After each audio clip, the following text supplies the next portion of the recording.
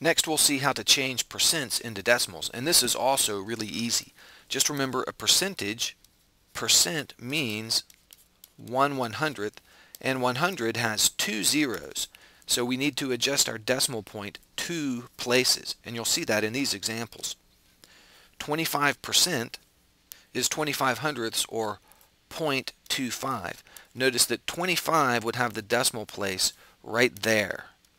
And to change it from a percent to a decimal, I just move the decimal point 2 places over, and I end up with 0.25.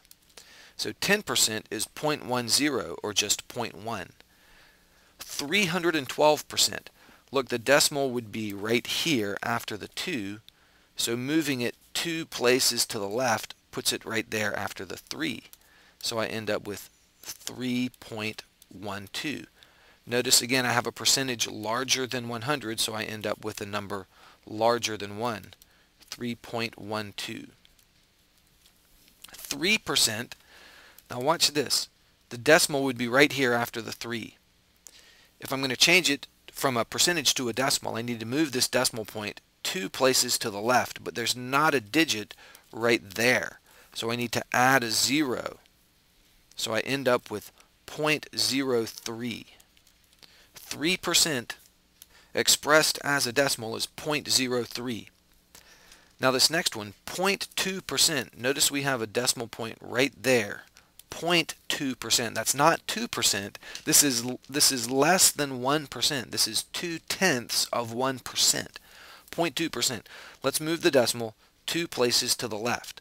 Notice to get the decimal point here, I need one more 0 right there out front. So I'm going to have 0.002. 0.2% is the same thing as 0.002. 7%, again, we're moving the decimal point 2 places to the left, so I need another 0 there. 7% is 0.07. Now 7.5%, well, 7% is 0.07, and I need another half of a percent.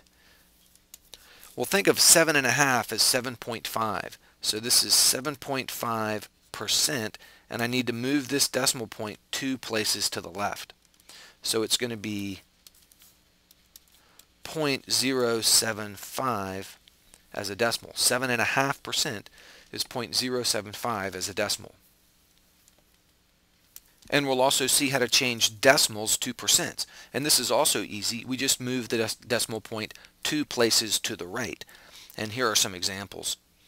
0.72, we'll just move the decimal 2 places to the right, and that gives me 72. So 0.72 is the same as 72%. 0.10 is moving the decimal 2 places to the right, gives me 10%.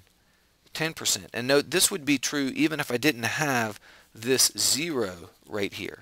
If I just had 0.1 by itself, that would still be 10%.